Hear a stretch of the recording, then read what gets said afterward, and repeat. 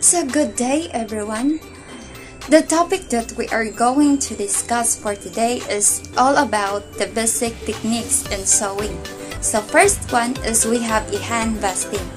Hand basting is divided into two, the uneven basting and the even basting. So what is even basting? The even basting, the stitches are equal length, about 1 centimeter on both sides of the materials, and this is used for areas needing more security or control, such as armhole and neckline. So next one is the uneven basting. The uneven basting is the stitch on the upper side of the fabric is at least twice than the other side, and this is used for areas that do not need close control, such as straight side and shoulder seams. So next one is we have a machine basting. So, a machine basting is very useful when making gathers. Next is we have a pin basting. Pin basting is usually used when a garment is going to be sewn immediately, and this is very useful when finishing a hem. So next one is we have a seams. So what is seams? A seams is a line of stitching that joins two or more pieces of materials together to form a garment or any sewing project. So we have types of seams. First one is we have French seam. A seam within a seam enclosing all raw edges.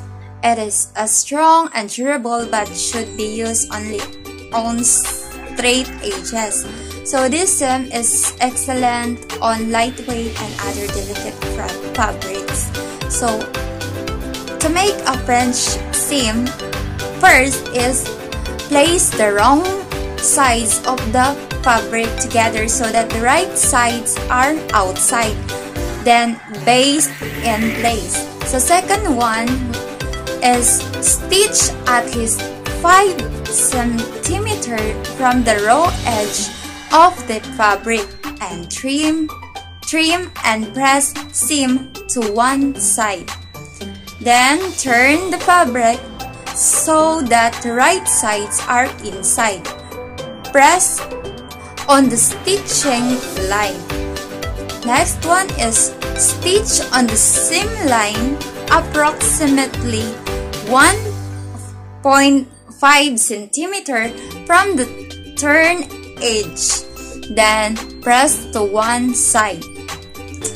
So next one is we have lap seam. The seam is resemble a top stitch plain seam from the right side. This seam is commonly used for joining a gathered or plaited section to a straight edge, as in a yoke. So to make a lap seam, we have a procedure. First is the stitch the edge to be stop stitch in seam allowance close to the seam line. So the second one is turn under the stitch edge and press carefully. So third one is position turn edge to the other garment section on the seam line. Baste carefully from the right side. Then the last one is top stitch close to the folded edge. Third one is we have a flat fill seam.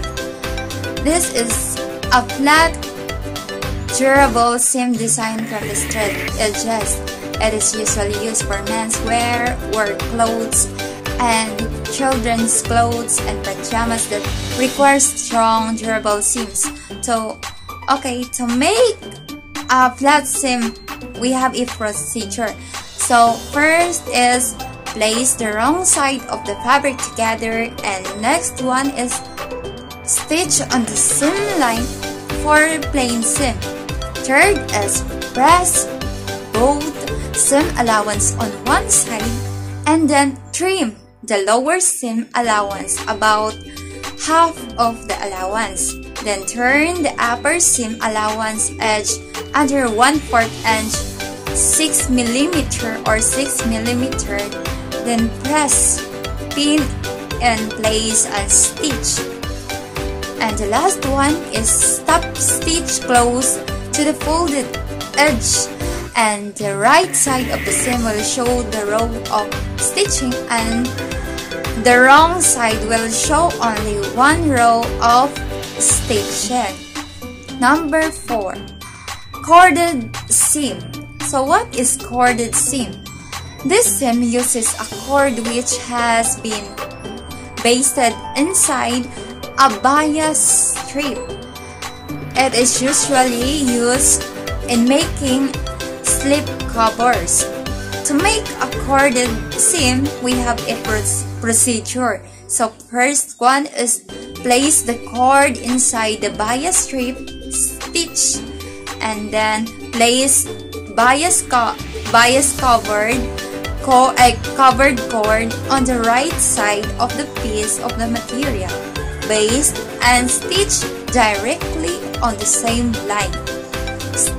Trim edges when necessarily.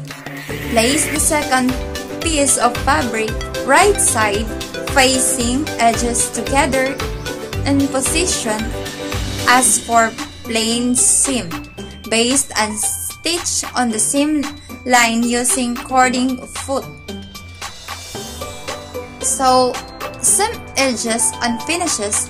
There are seams that need to be finished to prevent traveling of fabric edges and to retain the insides of garments. So these are called seam finishes. These are also known as edge finishes, as this may be used in location other than the seams allowances, such as hem edges and fabric facing. Here are the common seams finishes and how to make them. First one is the pink edge finish. Seam allowance is trimmed with pinking shears. Though attractive to look at, it is not suitable for fabrics that travel easily. It is useful only on firmly woven fabrics, on items that will receive little wear, as in garment lining. So next one is we have a double stitch finish. So what is a double stitch finish? This is used on seams under strain, such as armholes, crotch seams, and waistline seams. It is done by making a second row of stitching into the seam allowance area approximately 5 cm away from the first line of stitching. It can be done using a straight stitch or a zigzag stitch. So we have the third one is the edge stitch finish. So what is the edge stitch finish? This is used on curved or straight edges of fabric that does not travel easily.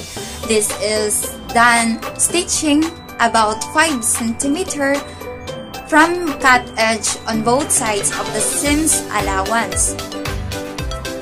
So we have the fourth one is the clean finish. So what is clean finish? Also called as the turn and edge stitch finish, used for lightweight fabrics.